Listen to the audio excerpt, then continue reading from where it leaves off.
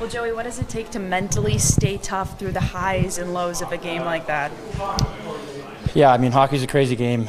It's a nuts game. I just can't believe, you give up too quick in the third, it's 4-2, and you're like, that's probably it, and just an amazing effort out of our team. I think it kind of shows the character that we have in this room to battle back like that, and our PK was awesome all night, guys blocking shots, making my life easy, and then to get a shorthanded goal from Gordo was just huge, and I felt like it was just a huge character win for us, and I'm just happy to be a part of it and play a part in the win. You like to play the puck a little bit more actively. How do you balance being active and helping your team make plays, but also maybe not taking too many risks? Well, I think it's a fine line, and some games you're going to have more clean touches than others.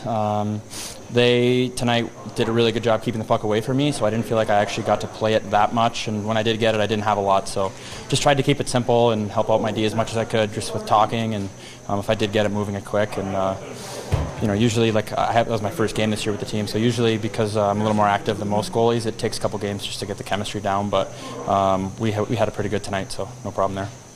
Joey, for a team that attacks with such speed and off the rush, do you approach your preparation for this kind of a game differently? We just take a look at the pre-scout and just be aware. They like to do a lot of pass outs from behind the goal line, and they love to chip it in with that speed and get in really heavy on the forecheck and then make plays from there. So just being aware of where guys are on the ice is just one thing to focus on, and working to find the puck through traffic. They have a lot of big guys, and they love to just get it low to high and pound it on net. So for me, just trying to see the puck as much as I can, and like I said earlier, the guys blocked so many shots tonight and really made my life easy, and I was able to see a ton of them. So it's just I'm just so excited. That was so much fun to win and my first game of the year. So it's great. Thanks, guys.